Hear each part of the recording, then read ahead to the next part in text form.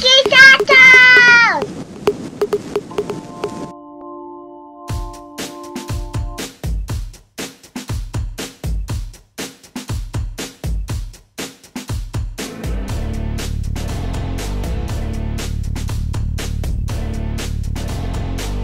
Pookies! Today's tutorial is on Love is Blind Love Bug.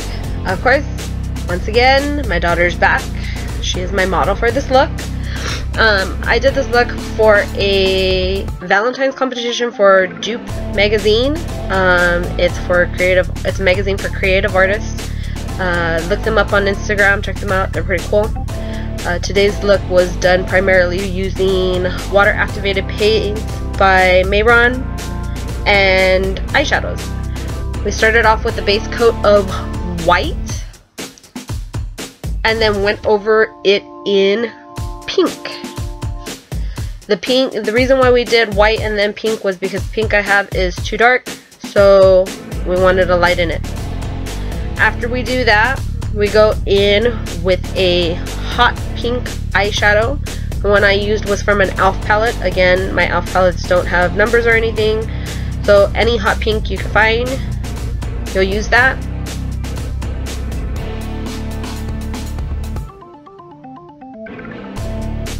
Then we went in with a red water activated paint and did these triangle looking things on the sides of her shoulders. And then we got the pink and a cosmetic wedge and kind of smeared out the edges of the triangles we did.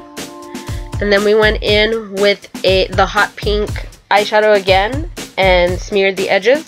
I think my daughter had something in her teeth at this point because she was goofing off. Then decided to show you some of the products we're using. That was red, white, now we're using pink right there. The different brushes that I was using on her.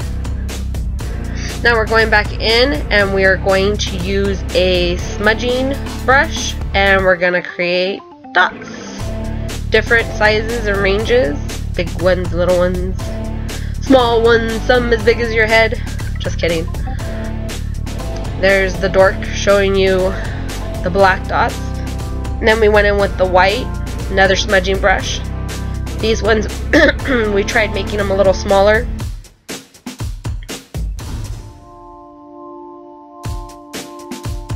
I know you're going to say, why am I going in again and redoing the white and the pink on top?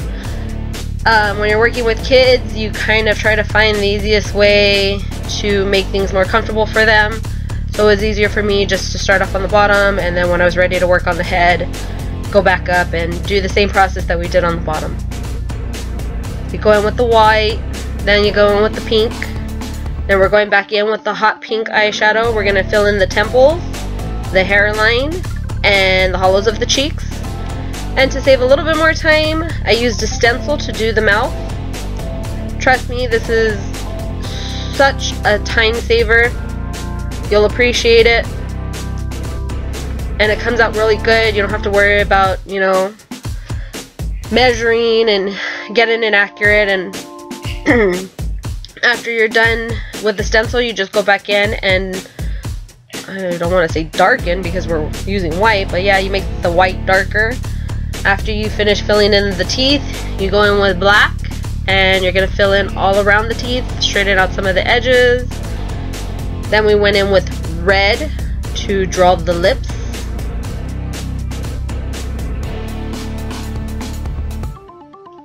This I had done earlier in the day. I just got a flat surface, laid out some latex as thin as I possibly could get it, and then used translucent powder so that it didn't stick when I pulled it off. Now we're going in with, of course, the glue stick to pull down the eyebrows, and we're going in with latex now around it after I measured and cut out the latex pieces for the eyes. Again, you want to get the latex pieces as thin as you can so that the seams look better.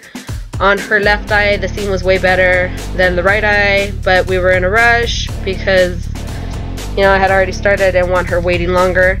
I did about 3 layers of extra latex on it, and then again, of course, we did the base of the white. You're going to go back in with the pink, The reason why I did white, pink, and then you're going to see me go in with red is because if I would have went straight with red, the base color would have been different from the rest of the paint job, so I kind of wanted it to look a little bit more seamless. See, right here we're going in with the red, covering all the eyes, and then again you smudge out the edges. Sorry, that noise you just heard was my daughter falling in her room.